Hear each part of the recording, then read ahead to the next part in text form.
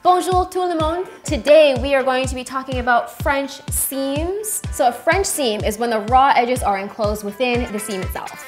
It helps make them look really pretty if you're not going to be using a serger. If you have a sewing machine, you have all the tools you need to make this happen. It's very easy. Let's get started. First thing we're gonna do is pin our raw edges together. Before we get to the sewing machine, let's talk a little bit about seam allowances. Seam allowance typically is 5/8 of an inch. So that is the distance between the raw edge and your stitch. In order to enclose your seam within itself, we have to break that up a little bit. So our first stitch is gonna be only 1/4 of an inch. We're gonna give it a nice back stitch just to lock our threads in place and trim any extra threads off. All right, we're gonna put our French presses away and we're gonna bring up a new press, our good old iron, and we are going to press our seams so we can get our French seam looking as crisp as possible.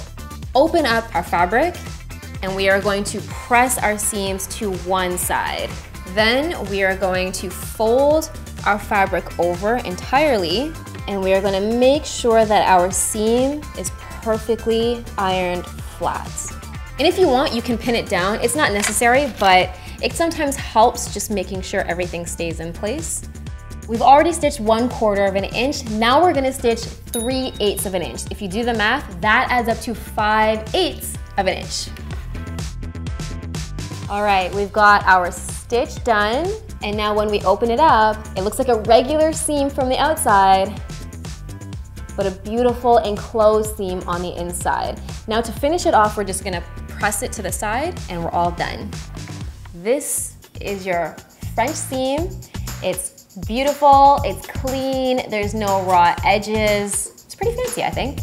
If you like this video, give it a ooh la la, aka a thumbs up, and don't forget to subscribe to Coral TV if you want to see more tutorials and more sewing videos. Want to see more of me?